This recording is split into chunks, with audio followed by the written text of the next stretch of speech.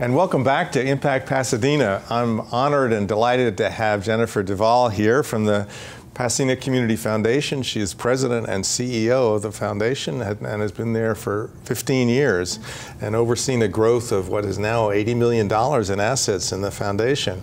And in the previous segment, we were talking about what a community foundation is and how the Pasadena Community Foundation was founded, and how you have a network of donors and grantees that you work with, and also in partnership with the city and other community partners. I know that you are working in several different areas, and which is part of your mission. And we talked a little bit in the last segment about education and how you're working with PUSD to supplement some of the programs that they have and increase student success. But I also wanted to talk about the human services area, because there's a lot of needs in Pasadena that can't be met fully by government or by traditional charities, for example. What are some of the examples of human services work that you do for the foundation? Sure. So human services is very broad. Mm-hmm. It includes, you know, organizations that serve the homeless. It includes organizations that serving disabled populations, foster youth, broad array of sort of safety net organizations. Yeah. We have an interesting partnership with the city of Pasadena. Several years ago, the city approached us. They had an endowment fund that had been given to them through a couple of different resources, but they actually approached us to take that over for them. As city government cannot invest in the stock market, they can only invest in, you know, sort of like, you know, cash and bonds. And so they had an endowment that they saw was sort of dwindling down over time. They were making grants, but they really weren't keeping up, you know, with the growth side of it. So they actually gave us a $1.7 million endowment, and we created the Pasadena Assistance Fund. And that fund is now valued at $2.3 million. So we've been able to sort of grow the endowment.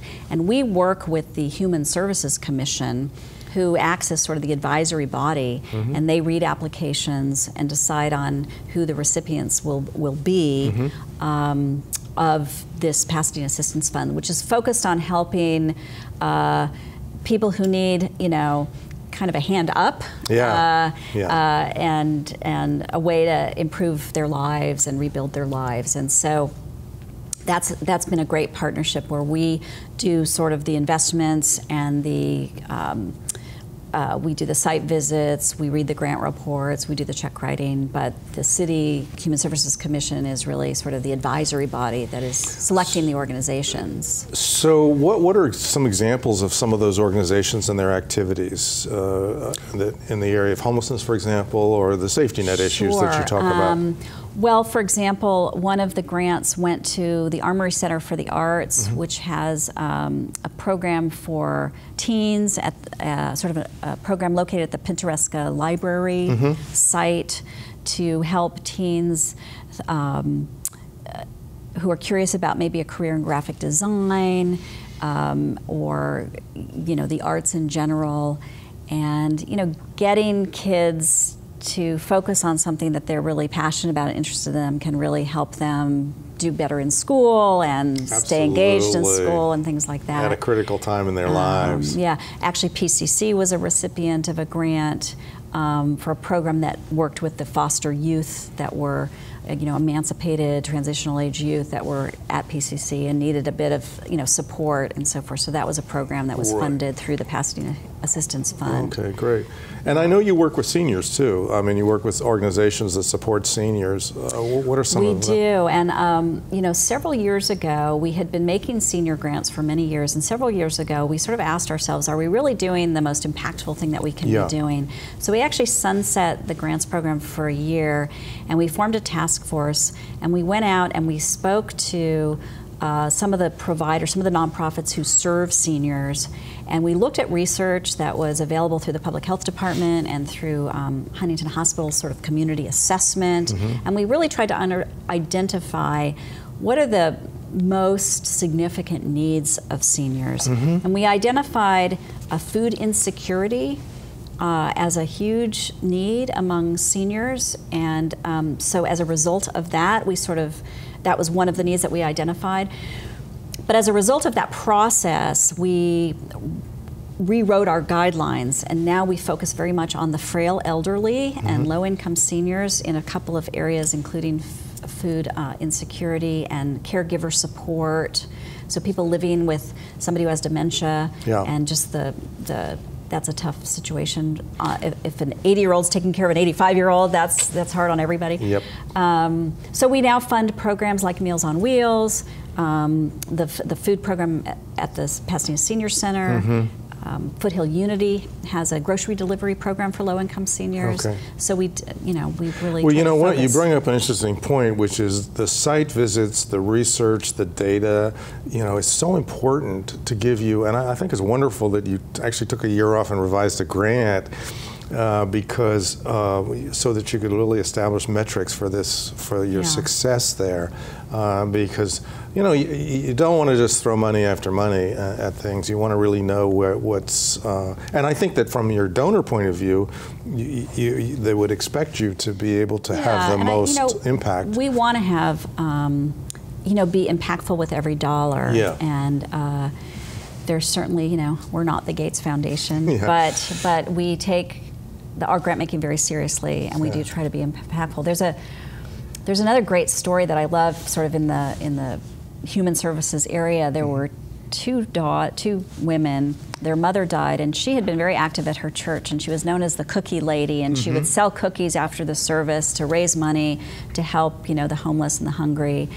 And her daughter would occasionally go with her to present a check to a food bank or a food pantry. And so when she died, the two daughters each took $5,000, and they created an endowment to honor their mother called the Nancy Nash Endowment for Hunger and Homeless. And the sisters sort of made a pact with each other and with their other family members, and they said, for every holiday, birthday, Christmas, whatever celebration, we don't want stuff. We just want people to make a donation to that fund. And that's really what we want. And so that fund is now worth over $40,000 through a combination of our investment returns and their additional donations. And they allow us to have discretion over the grant making. So we've made grants to Friends Indeed, which runs a food pantry, and they run the Bad Weather Shelter, which is a place where homeless people can go in the rain or cold winter months to get out of the outdoors. And certainly Union Station and Elizabeth House, which runs a program for homeless pregnant women. So I could create a foundation for $10,000 if I wanted to? You can become one of our endowment builders. We now have 116. See, that's another thing that people probably don't understand is you don't have to have $1 million to endow. You could endow with less. And of course, that's under that program. Again, PCF's making the decisions about the grant making, but we also work with people. We worked with a woman who had a condominium that she had owned for many years. She had bought it for $40,000. It was valued at $1 million. If she sold it, she would have to pay the capital gain on that. So she actually gifted the condominium to PCF. We sold it. We placed the $1 million net proceeds into her donor-advised kind of family foundation fund. And her goal was to give away $100,000 a year for 10 years and just spend the money down. And so we worked with her for those many years to, give mostly locally, but she gave to wherever she wanted. It could have been outside the Pasadena as well. And so we're helping her to kind of turn that, condo into sort of a charitable checkbook that can be used for many organizations, not just, she could have given the condo to her college, but all the money would have gone to the college. And not that she didn't support her college, but this way she was able to turn that gift into sort of the support of many, many organizations. So we were sort of a vehicle for that. Well, I know that the safety net work you do is very important, but there's another aspect to it too, which is the sort of culture of our community. So I know that arts and culture are another charge that you have. How do you how do you evaluate those grants, and what are you looking? What's your goal in terms of arts? So long term, we have a goal of having sort of an endowment for each of our 6 areas of interest. You know, everything from arts, health, human services, environment, education, youth. And we're sort of growing funds.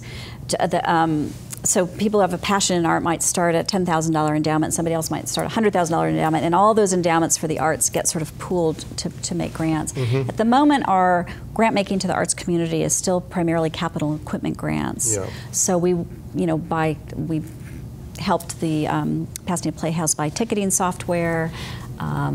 We bought music stands for the symphony. So we've provided a lot of capital equipment support. Long term, I think we see ourselves probably supporting arts education and probably diversity and access to the arts, I think, is sort of maybe more our role in terms of funding cultural organizations. Yeah. So we do, even if we make a capital equipment grant, we do evaluate whether that organization has education programs, community outreach, free days, whether they're really giving back within the community. That's one of our criteria. Yeah, it's interesting. I've been involved in the arts a lot, and I know in the theater world, for example, it's very easy to get people to, not easy, but frequently people will have a naming opportunity. So they will build a building or a name for a facility in an arts complex. But the thing about the arts is that there's a lot of maintenance expenses in terms of upkeep and salaries and all those other things, and that's the hard thing for this. Now, the ticketing software that you do and also the audience education, arts education support is really important because it builds audiences, which bring in viewership and patrons, and that sort of accelerates the support that they need. Right. But I know that the arts is a very tough area for funding, and again, it sounds like you're kind of giving them a boost, perhaps. Yeah, and we don't, because we are the Pasadena Community Foundation, we really understand that what makes Pasadena this amazing place to live and work and play is that we have these rich cultural organizations, we have a beautiful urban forest, we have strong education institutions, and so it's all of that makes Pasadena great, and we are very determined to make sure that we support that breadth of what makes this place a wonderful place to be. Yeah, I wondered, because you touched on your partnerships with the city. What are some other areas you think you might develop there with it? I know that the city needs to have private-public partnerships. There's a larger issue too of I know there's a certain political debate in the country about how much the government should be providing all these services and how much private individuals can, and I don't think it's either or. I think that the kind of partnership that you're describing, where you have public-private partnerships where they can kind of help each other. So I'm sure this is a conversation you have with the city back and forth. Well, I think you're right. I don't think philanthropy is ever going to substitute governmental money. But I think it can enhance it. I think a good example, there was an organization, a nonprofit that was formed in the 80s.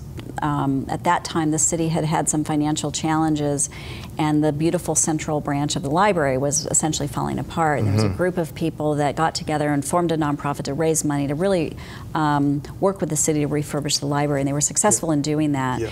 And they had a little bit of money left over that they chose to invest, funny enough, in all bonds, which at the time was an okay decision. Yeah. Not so much now. But and they continued to fundraise modestly. And so a few years ago, maybe back in 2010, for a lot of reasons, it made sense to dissolve that organization and move that money under the Pasadena Community Foundation umbrella. And so now, they gave us about $1.1 million. It's now worth about $1.3 million. And we just matched the city funding to restore the Walnut facade, to do some work on that beautiful facade of the Central Branch. And so we gave $150,000 and the city matched that, and we were able to do that project. And we just met with Michelle Pereira, who's the director of the Library Services, and identified another project that the endowment and our fundraising efforts will help to fund, and that's the Donald Wright Auditorium, which needs some renovations. It was last renovated in the 80s as part of the original project that we worked on. And so our money is a valuable supplement to limited city resources. So they'll put some money in, and we will put. We've committed $125,000 to that project. That's great. So because we really value the rich architecture and that makes Pasadena so beautiful, and want to maintain it. That's true. I have to acknowledge, this is just a side note, but the loss of the California Museum, the Museum of California Art.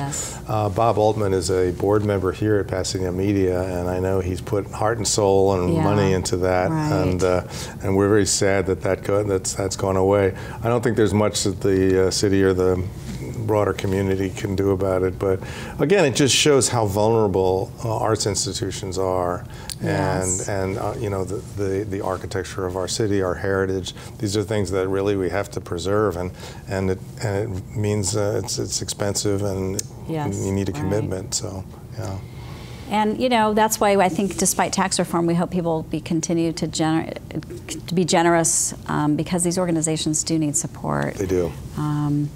And there's just no way to do what they do on government funding and on fee for service. There's just additional. That's right. I know that the admission for the museum or for a theater only goes a short way to the. Now, let me talk to you about the environment too. I know that we really value. It's funny because when I moved here many years ago from the East Coast, I thought, well, Pasadena is sort of the most verdant and reminded me most of the East Coast with the trees and the older architecture and all that.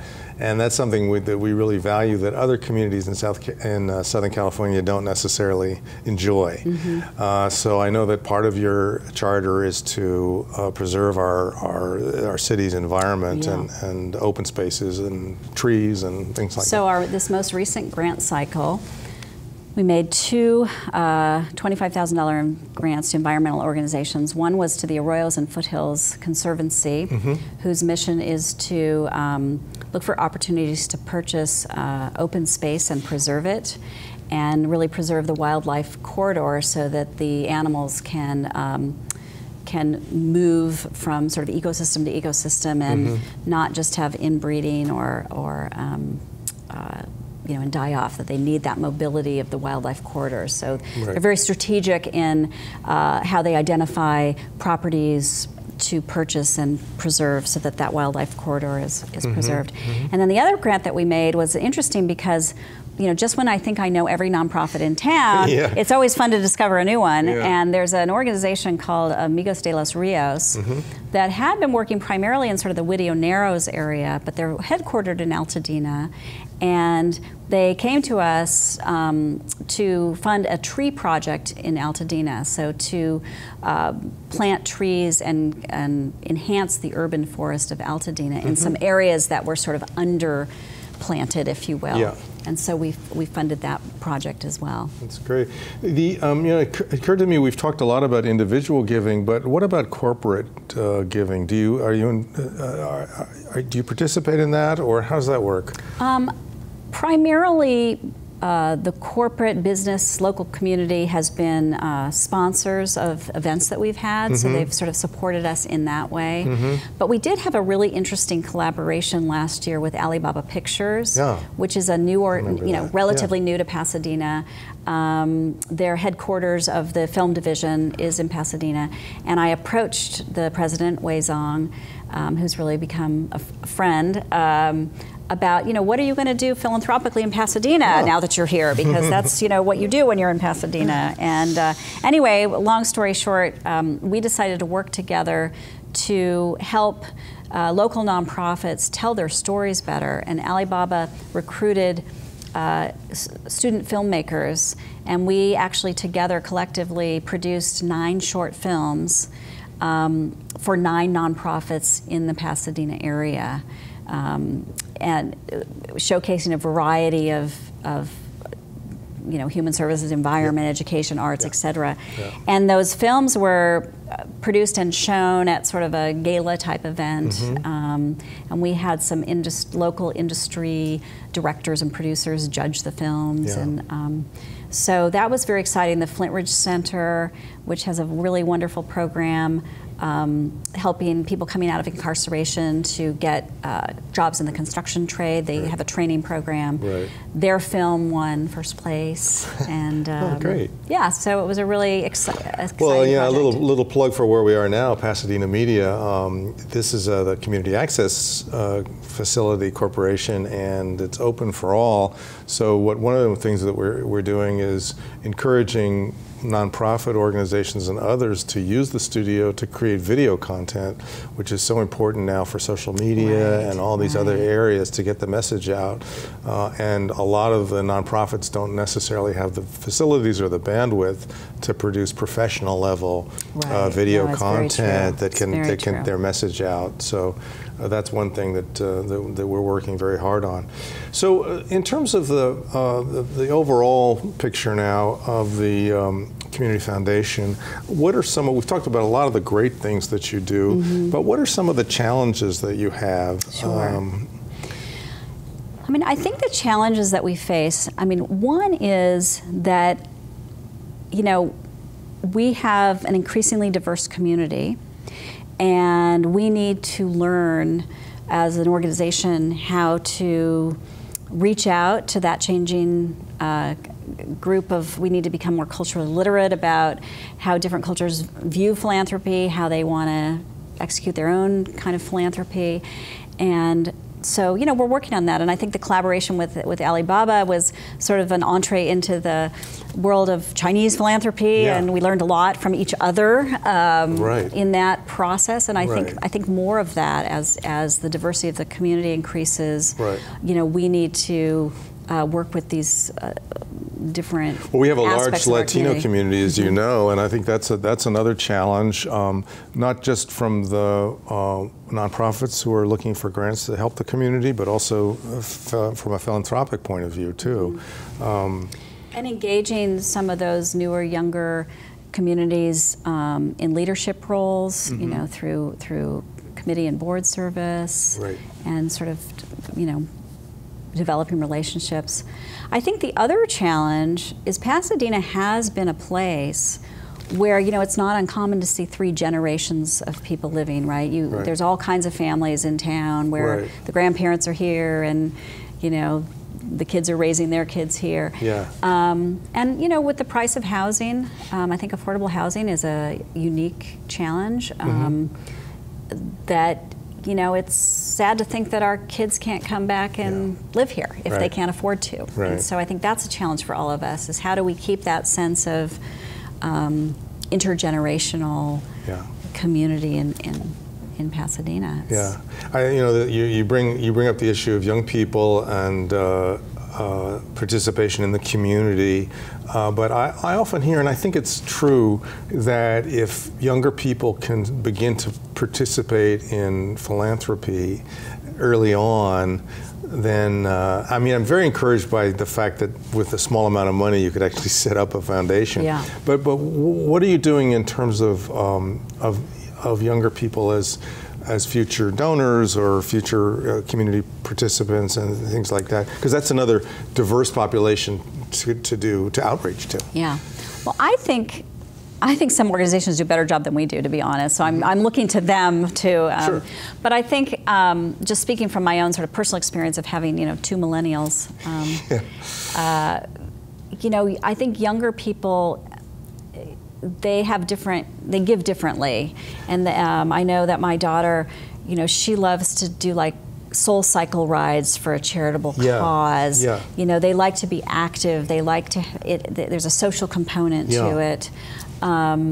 And so I think looking for ways to engage them where they are, what they like to do, and in ways that work for them, to give them that experience. And then I think, you know, having a place on your, you know, boards or committees to sort of train people, because, you know, most people that are, you know, want experienced board members, but you only get that experience if you are given the experience. That's right. So I think having sort of a little room for the training. I mean, it's tough for the millennials because their lives are very busy, and it's hard, and they're struggling often financially. Yeah. But what about the other thing I was curious about was the when you give grants, there's always going to be a certain amount of controversy, I imagine, in some of the grants that you give. Why did you give to them, or what about that, or what about that? How do you handle that? Because I know you want to be objective and fairly neutral, but have you run across situations like that? You know, there are some organizations, I don't really want to name names, but they have been more controversial than others. Yeah. Probably only twice in my 15 years have I gotten a nasty note about why did you support that particular organization. Right. Honestly, I just throw that in the trash and move on. Yeah. I think the good thing is that although we don't say yes every year or every time to every grant, we have been here for 65 years. Yeah. There's probably, it would be hard to find a community-based organization that we haven't supported at one time. So, so that feels good. The other thing I think you're doing is you're fostering change, in a sense, and change always brings. If you break a few eggs when you foster change, and I think that's really it's important to do that, as well as support established, but also up and coming and people who are doing things that are innovative and maybe. Upsetting some of the established. Well, we have funded organizations who then withdrawn our funding for a period of years and given them feedback that says, you know, you really, you know, it appears that you need to do work on these areas, and when you make progress, come back to us. And many of them have and do, and we've funded them again. So well, Jennifer, it's just been delightful to. I hope you've enjoyed this, and I hope you've enjoyed your 15 years of service to the Pasadena community, because I know it's appreciated. I hear your name so often all over town about the great things that you're doing and your leadership. So, I do want to thank you for that. I appreciate the opportunity to talk about it. It's a great honor to lead this organization. And great. Well, thank you again so much for being with us. Thank you. And come back soon. Okay, thank you. Thanks, Jennifer. Great.